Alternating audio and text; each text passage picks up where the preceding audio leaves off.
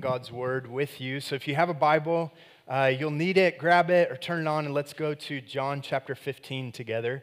John chapter 15. We're in the midst of this series in the Gospel of John that we've titled Meeting the Real Jesus. And the intention there is you are welcome here in this place by us. Like I am, we are glad that you are here. And I know that there's part of you, likely some of you, who are like, well, I mean, he's not talking to me. No, to you. We are glad that you're here. And Jesus is as well. And my desire is that you would have an encounter with the real Jesus today. That he would meet with you through his word. And you may say, like, I'm not even sure that I'm a follower of Jesus. You know, I'm here kind of sussing things out, and I would consider myself maybe a seeker, or maybe like I've got some significant doubts.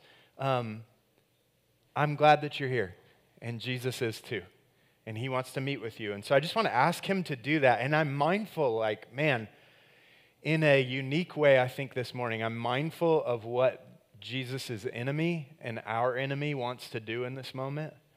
And I think we often think of the enemy like, oh man, he's going to come in here and there's going to be a weird thing crawling up the wall and we got to be on the lookout for, I think one of the primary things he wants to do is just distract you, just enough that you can't hear from Jesus.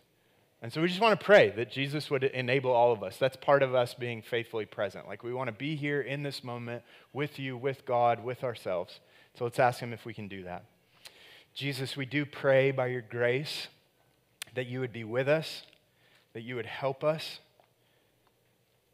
Jesus, we desire to meet with you, and our desire to meet with you pales in comparison to your desire to meet with us. So we pray by your Spirit that you would meet with us through your word. It's in your name, Christ, that we pray. Amen. Well, if you don't know, and I know so many of you do because I talk about it often, I love history, and I especially love military history, and I especially love World War II military history. And May 10th, 1940 is a significant day in World War II. May 10th, 1940 is when Nazi Germany invaded France. And it took them just over a month to completely occupy France. France surrendered just over a month later, and Nazi Germany would occupy France for over 4 years during World War II. But almost the entire time that Nazi France,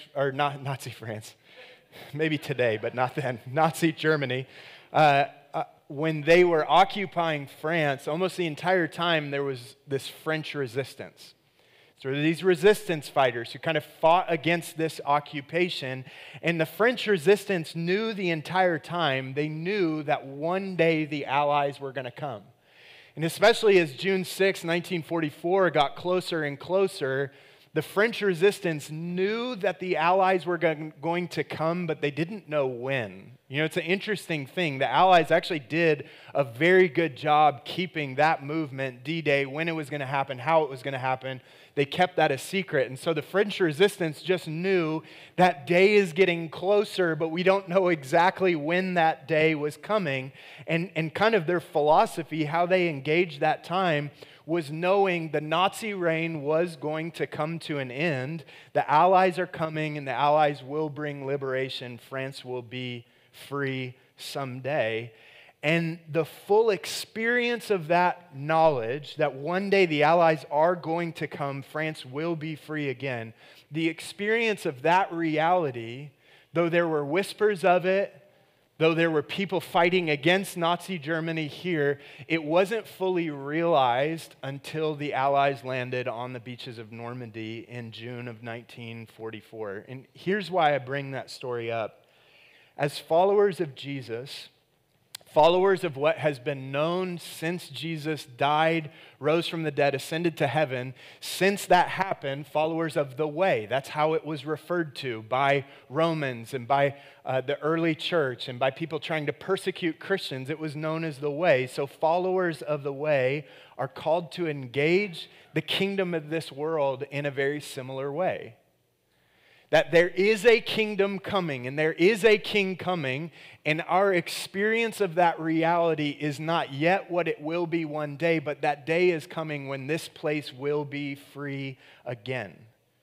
Followers of the way, so if you're not a follower of Jesus, like what we really believe is that the king has come and the king will come again, that the kingdom is here right now, but it's not here fully as it will be one day. And so we, much like French resistance fighters, are subversive agents in this world saying there is a truer and a better kingdom that is coming, and that king desires peace with you. The king desires peace with you. And I say all that to get us ready for where Jesus is going to take us in John 15. In our text in John 15, we're in the middle of this last evening that Jesus has with his followers before it seems like the kingdom that he's been talking about is just stamped out. Because Christ, the next morning, is going to be put to death. He's going to be hung on a Roman cross, and Romans are going to say, hey, here's your king. Here's your king hanging on the cross, dead. Great kingdom, guys. So Jesus is having this last conversation with his disciples. He's talking about union with him and what he's going to do. And really what he's doing in John 14 through 17 is preparing his followers for what's going to happen on Friday, what will happen on Sunday, and then what the rest of the kingdom is going to look like until he returns again. Andreas Kossenberger says of these passages, one of the major purposes of Jesus' parting instruction to his disciples, a disciple is a follower of Jesus who helps others follow Jesus. One of the major purposes was to prevent them from being taken by surprise. Jesus knows that they are going to be surprised by what's going to happen Thursday evening and Friday morning. He knows that they're going to feel alone, abandoned, orphaned. He knows that they're going to feel hopeless. And what he's doing in John 14 through 17 is trying to prepare them. And he's been talking, if you've been here, he's been talking a lot about love. He's been talking about the love that he has for them, which is influenced by the love that the Father has for Jesus. And he's been showing them like, hey, I want you to love each other in the same way that I love you. I want you to love others in that way. And I think as we talk about love, there's a natural objection that comes up, and that's like, all this talk about love, like, what about the reality of the world? You know, it's like Christians, we just come in here on Sunday and we sing chipper songs and we act like everything's okay and we just kind of ignore the reality of the world around us. And this is a place where we fake the funk and, you know, you check your problems at the door and just come in here. And when someone asks you how you're doing, you say, oh, I'm blessed and highly favored. Everything's great. Jesus is my king, like all that. What about the reality of the world? What about when you hear all about love and you're like, man, I don't experience that. I don't experience that from others. I don't see that in the world. It can feel a bit disconnected from the reality of what we face every day. Here's what I'll offer to you. Jesus is the truth teller. He doesn't detach from the world in that way. He enters the brokenness of the world, and he shows us what it looks like for those who will follow the way of Jesus, what our lives are going to look like. Following Jesus, yes, is following the way of love, but it's also following the one who was put on a cross. Following Jesus is following the way of love, but it also means following the one who was put on the cross. So here's where we're headed. There's two things I want you to see today. I want to share the first one, and then we'll get to the second one. So I'm not going to share two. Wait for the second one. I'll share the first. We'll get to the second one. First, as a follower of the way, you should expect opposition as you follow the way. You should expect opposition as you follow the way. Now, I think even as we talk about that, there are some who would feel like, yeah, isn't that just like an over there thing? I know that there are people who are persecuted for their faith. We don't experience that as much. That's like very much an over there thing. A few years ago, I was with a couple friends in northern Iraq, and we were meeting with and supporting and encouraging and discipling some house church leaders. And in one of these house churches, there was a guy who was there who had completely lost the use of his right arm. And I was asking him through an interpreter, what happened to you? And what happened to him was when he became a follower of the way, when he said, I believe Jesus is king and I'm going to follow him, his family, who is Muslim, disowned him to the point, like, not just you are dead to us, but we're going to actually put you to death. So the reason he could not use his arm is because a family member with a machete tried to cut his head off, and he ducked and it hit his arm, and then he ran away. So like we think of moments like that and we're like, yeah, persecution, opposition, that's an over there thing. Well, look at what Jesus says in John 15, verse 18. He says, if the world hates you, understand that it hated me before it hated you. If you were of the world, he's speaking to his followers, if you were of the world would love you as its own. However, because you are not of the world, but I have chosen you out of it, the world hates you. Remember the word I spoke to you. He's talking about John 13. Remember the word I spoke to you. A servant is not greater than his master. If they persecuted me, they will also persecute you. If they kept my word, they will also keep yours. But they will do all these things to you on account of my name, because they don't know the one who sent me. So, remember who he's talking to. So, the Bible is for us, but it's not like to us. So, right here, he is speaking to his followers, to his disciples, who would witness his death and his resurrection. And after Jesus goes to the right hand of the Father, they would experience massive persecution. All of the men who are hearing this in this moment, all of them would be put to death for their faith, other than the Apostle John, who's writing this letter.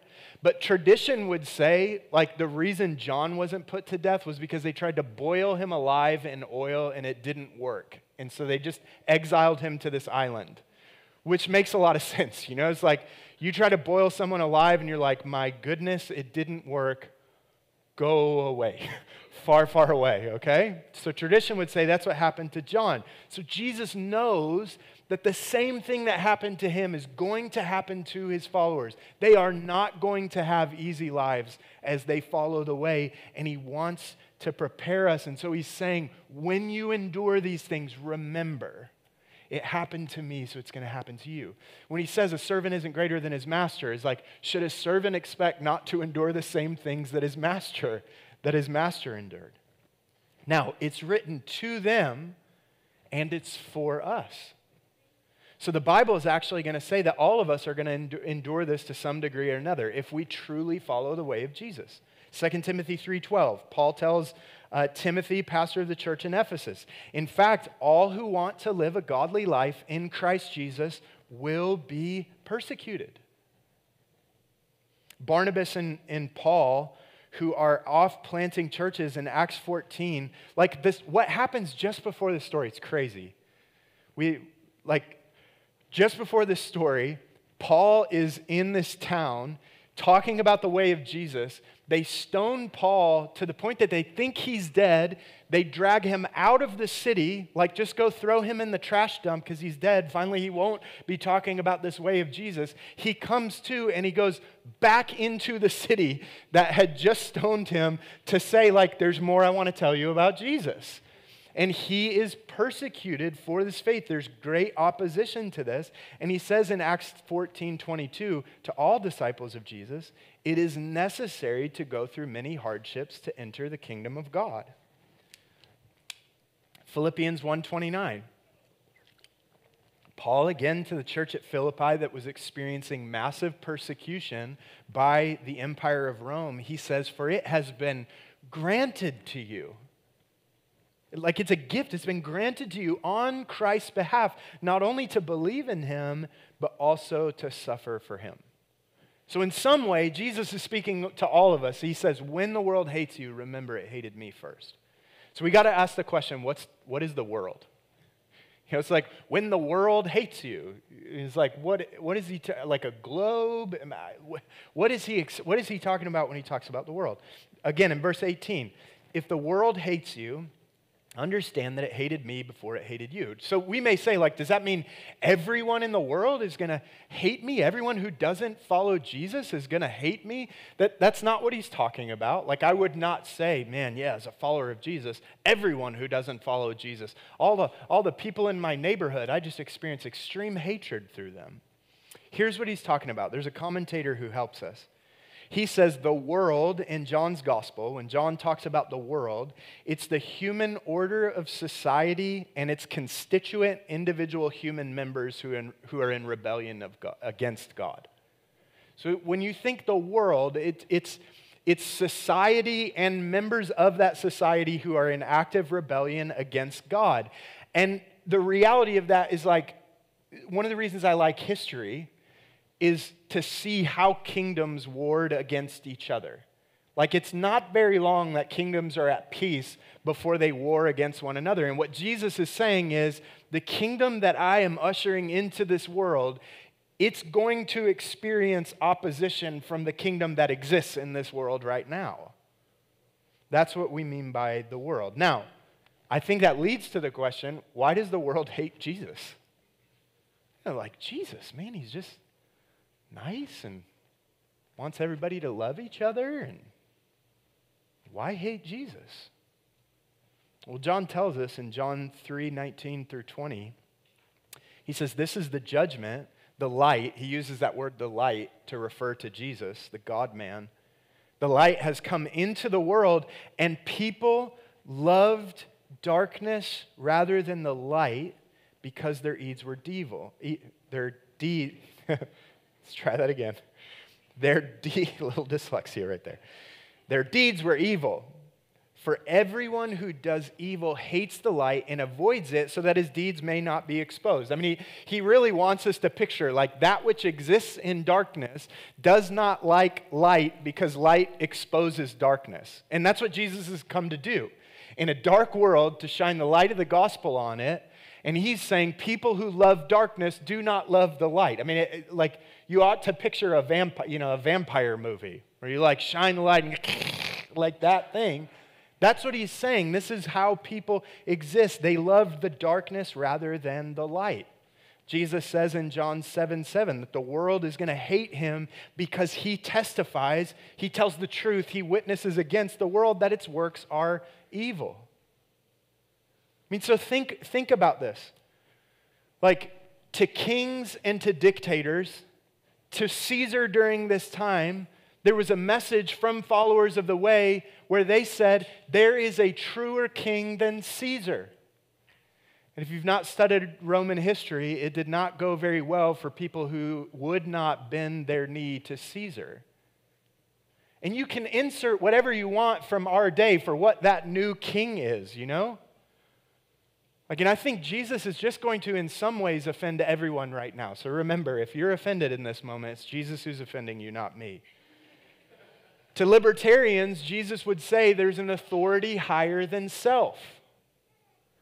Like, so man, freedom is the thing that matters more than anything, and individual freedom and all that. Jesus would say, wait a second, there's an authority higher than just yourself.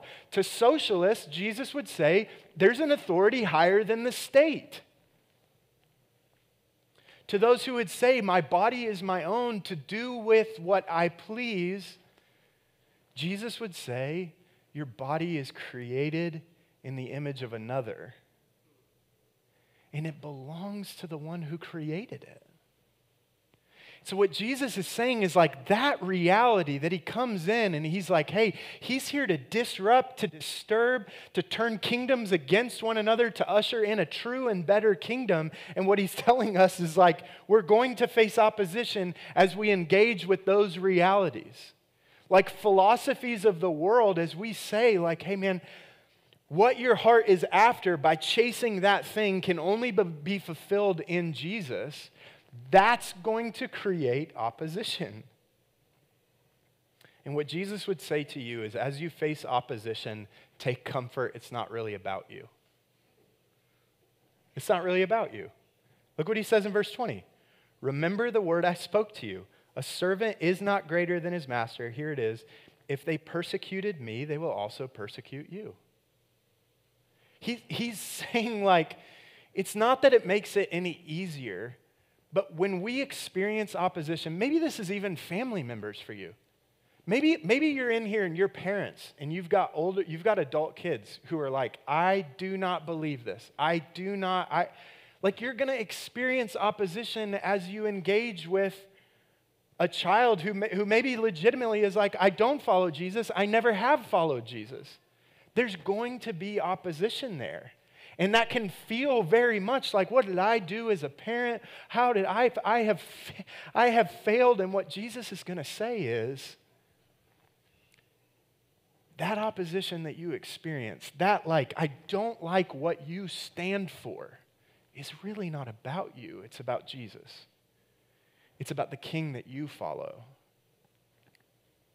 Now, I think also, just as an aside, I think it's helpful to distinguish between opposition and persecution. Because I think it's easy to just like, with everything that we experience, to be like, it's persecution, I'm being persecuted. Or to say like, with nothing, no, it's not persecution, no Christian is being killed. It's a little more nuanced than that. So opposition is like when someone stands for something different than what you stand for. Freedom for opposition has actually been one of the things that's made this country what it is, like in a beautiful way. That there's been freedom of religion, that there's been freedom to say, hey, my worldview, your worldview, they're opposed. Let's have a conversation about it. That is not persecution. Persecution comes when people start to say, not only do I oppose what you stand for, I believe for the good of humanity, I have to move against what you stand for. That's persecution. And over there, in other places, it very much looks like physical persecution. But make no mistake, what's happening today, and I think what will continue to happen, is when society says, we must move against what you stand for the good and the thriving of people. We have to move against it because what you stand for is hatred. That's when persecution comes. And what Jesus would say is, when that comes, remember, our responsibility is not to solve that. Our responsibility is like, hey, let's not offend people. Let's just love. Let's not offend. No. The message of the cross is an offense because the message of the cross says you are so hopelessly broken that you cannot do anything about it. You can't self-actualize into a good person. You know. Someone has to die for you. You can't self-identify as, I identify as a good person. Well, Scripture is going to say there's no one righteous, no, not one. That message and the message of the world, that's going to rub against each other like sandpaper. And it is happening now and will continue to happen, that there's policies that will be put in place and there's avenues that the government and the world around us are going to go that are going to not just say, I don't like what you stand for, they're going to move against that. And what Jesus is going to say is not that we're supposed to war against that, but just that we're supposed to expect it to come. Don't be surprised when those who don't love Jesus live like they don't love Jesus. Okay, that was just the aside. One more thing I want to say about us expecting opposition along the way.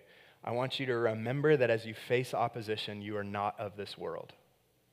Verse 19, if you were of the world, if you stood for what the world stands for, if you were of the world would love you as its own. However, because you are not of the world, but I have chosen you out of it, the world hates you. And this is why I think it's still helpful to refer to following Jesus as the way. Because I think so often, especially in Western Christianity, we think of, our concept of following Jesus is that it's like fire insurance. You know, dag, man, if hell's really real, I better say I believe in Jesus, and then because I need some fire insurance. So yeah, I believe in Jesus. I believe he died for me. And then I just go on about my merry life, doing whatever I want. What Jesus ushers in is a new kingdom that comes with new allegiances. Like, here's what he says in 1 Peter 2:9. You are a chosen race. Speaking to those who would follow Jesus, you're a chosen race. You're a royal priesthood, a holy nation, a people for his, Jesus' own possession, so that you may proclaim, declare the praises of the one who called you out of darkness and into his marvelous light. Out of one kingdom into another kingdom. That's Jesus saying, like, remember, you're not of this world. You used to be. I've rescued you out of it. So we're a part of a kingdom that is here a bit, and we don't fully realize the reality of that kingdom as we will one day. That's what Jesus is saying. Philippians 3:20, Paul says, our citizenship is in heaven, and we eagerly wait for a Savior from there, the Lord Jesus Christ. So what Jesus is doing here in this passage, and it's a big shift because he's just been talking about love and love for one another and the love that the Father has for him and being united to Christ and all the beauties of that. And then there's this big shift. Don't be surprised when opposition comes. He's doing this to fortify your faith, to prepare you and I, to say like, hey, don't be surprised when this comes. He's saying, hey, follow me. Yes, follow me, but don't expect life to be easy as you follow me. We ought not expect that following Jesus will lead to a life that looks the exact opposite of the one that we follow. Follow me, but don't expect it to be easy. Jesus is saying there will be many who oppose and who even persecute you, but remember, it's not about you, it's about me. You should expect opposition as you follow the way. But, this is second, remember and be encouraged by this. Jesus is with you as you follow the way. You should expect opposition, yes, but remember, Jesus is with you as you follow the way. Look at verse 26 of John 15. He says, when the counselor comes, the one I will send to you from the Father, the Spirit of truth who proceeds from the Father, he will testify, he will witness to, he will tell the truth about me. You will also testify because you've been with me from the beginning. Look at this in verse 1 of chapter 16. This is why chapter breaks aren't always helpful. I have told you these things to keep you from stumbling. Jesus is saying, I'm with you, and I'm with you in such a way that by my Spirit, I'm actually going to dwell in you. Now, I don't want to preach the next 2-week sermons, because this is the next 2 weeks we're going to talk about what is the role of the Holy Spirit, the helper, the advocate, the paraclete, the counselor. What is the role of the Spirit? We're going to cover that over the next 2 weeks. For today, I just want you to know this. The Spirit loves to testify about Jesus. The Spirit loves to tell the truth about Jesus. The Spirit loves to point us to Jesus, to give witness to Jesus, to tell us who Jesus is and what Jesus has done. This is why Paul would say in Galatians 4 and in Romans 8 that the Spirit has been sent into our hearts. We've been released from the spirit of slavery. We've been given the spirit of adoption, and through that Spirit, we're able to cry out, oh, Abba, Father. This is what's true about what you've done. And what the Spirit helps us remember is that Jesus faced opposition and persecution alone so that you would never have to. As you face opposition, you need to remember you are not alone. And what we know about Jesus is Thursday evening into Friday morning, he is facing all of that utterly and completely alone so that you will never have to face anything utterly and completely alone. I mean, think about what happens.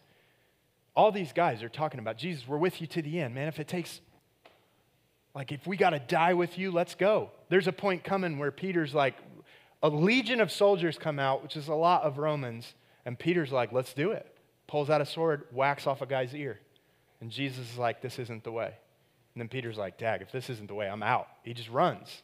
He denies Jesus 3 times. All of them scattered. Jesus goes completely alone. Jesus carries the instrument of his torture and his death upon his own shoulders.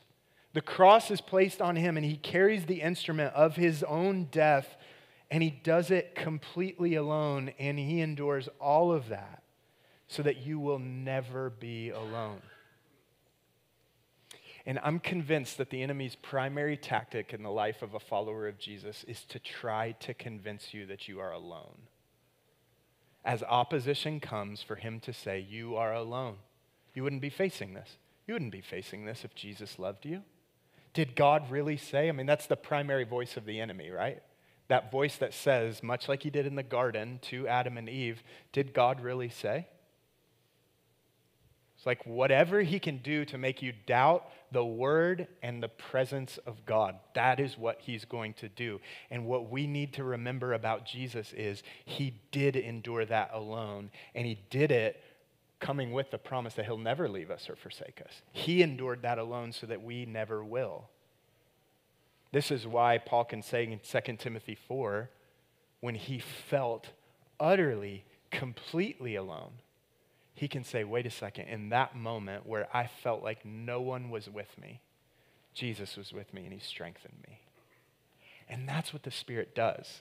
Like, we're going to see this again in the next 2 weeks, but one of the things that the Spirit loves to do is mediate the presence of God to you, to help you not just know, but to experience the reality that you are not alone. Union with Christ means you are united to Christ in a way that can never be broken. And we will not always fully experience that reality, but it does not change that reality. And what the Spirit does is he loves to give us the experience of that reality. Again, that's for the next 2 weeks, okay? Jesus faced opposition and persecution alone so that you never would have to. Second, opposition is meant to be experienced and shared in community with others. Opposition is meant to be experienced and shared in community with others. Remember, Jesus is talking to a group of people. And I just, you ought to know, we are in a spiritual battle against the powers of darkness.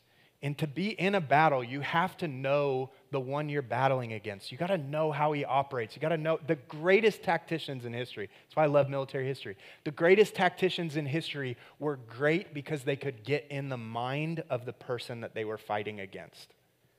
They just had this insane ability to know how the person they were fighting against thought. That's what makes a great tactician. We're meant to think the same way. And I'm telling you, what your enemy wants to do is to convince you that Jesus is not with you. And then, as he's isolated you that way, say, and no one else is either. Jesus isn't with you. No one else is. So as you hear these things, you're going to face opposition. Remember, Jesus is talking to a group of people. We could say, hey, all y'all are going to face opposition. Jesus could say that and say, face it together. Walk through it together. He's speaking to a group, not an individual. So we walk this out. I mean, this is one of the things that we do in missional communities. We walk this out together. We're saying, man, here's opposition that I'm experiencing from my family, from my workplace, from these other places. Hey, let's pray for one another. And I think what's beautiful, you ought to spend time this week looking through Acts and just looking at how the early church prayed in the midst of persecution and opposition. It was not like, oh, Jesus, I got this problem at work and my boss won't let me pray or won't let me do this. And would you just remove that, Jesus, and make things smooth and make things comfortable? And what they prayed for is, Jesus, would you give us boldness as we face what you faced? Give us boldness. Give us clarity to declare the gospel. Give us clarity as we go into a kingdom, the kingdom of the world, and say there's another kingdom that's coming and the king is offering peace. Give us boldness, God. This is what we do as we experience opposition. We share it in community with each other. My friends, don't be surprised by opposition. And remember, Jesus is with you as you face it. Let's pray together. Jesus, I pray that by the Spirit you have sent, that you would take and seal your word in our hearts. I pray that you would help us not to be surprised by opposition, not to be surprised by persecution. I pray that you would help us, Jesus, to remember that the world hated you and it's going to hate those who follow you as well. Help us to know that we're not alone. I pray for my friends in here who are wrestling with your claims, who are wrestling with that reality, Jesus, I pray that you would meet with them. You were constantly surrounded by people who did not know what they felt about you, who were intrigued by what you were saying but weren't sure about what you were saying. And so I pray that you would draw them in. I pray that you would meet with them through your word. It's in your name, Christ, that we pray. Amen. Hey, friends, let's stand together, and I want to invite those who are serving communion to come down front. And this meal, if you're not familiar with communion or what's been called the Lord's Supper, this is a special meal that Jesus has given to his followers. And it's a meal of remembrance where we remember what Christ has done. And it's also a meal of presence where Jesus is with us as we take this meal, where Jesus reminds us that we're not alone.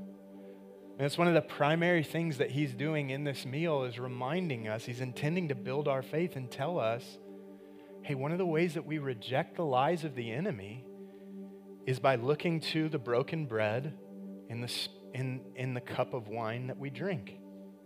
We remember as we come to Jesus' table, we remember what he has done, that he is with us as we eat the bread and as we drink the wine. Second, we remember as we come to communion, and we also declare as we come to communion, that Jesus has done this. His body was broken and his blood was poured out for us. There's a reason that we have people down front saying the body of Christ broken for you and the blood of Jesus shed for you. And there's a reason that you'll see pockets of people pray together and celebrate communion together.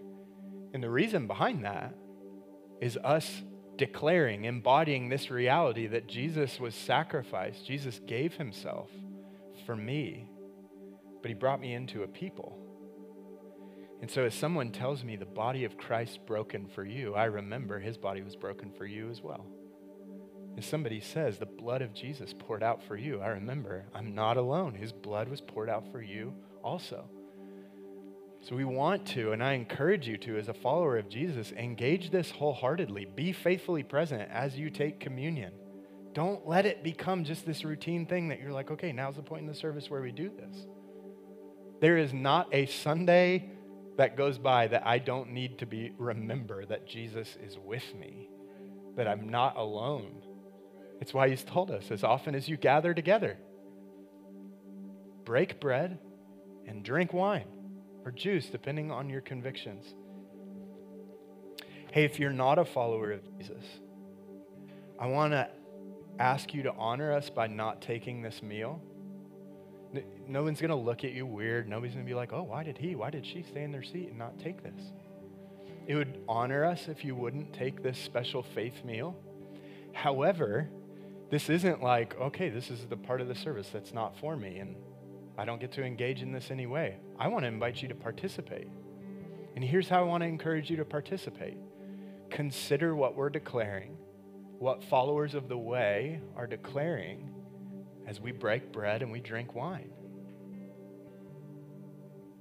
Maybe there's part of you that feels utterly alone. Maybe consider the question, is it true that there's a God who would love me enough to give himself for me so that I would never be alone? There's a couple prayers that are going to scroll on the screen. Nothing special or magical about these. They're just ones that we found helpful to maybe give voice to what you're experiencing, be that doubt or maybe belief for the first time today. Maybe today for the first time you're saying, I want to be a follower of the way. If you have any questions about that, what it means to follow Jesus, how to know you're a son or daughter of God, any of our leaders would love to talk with you. Friends, you're not alone.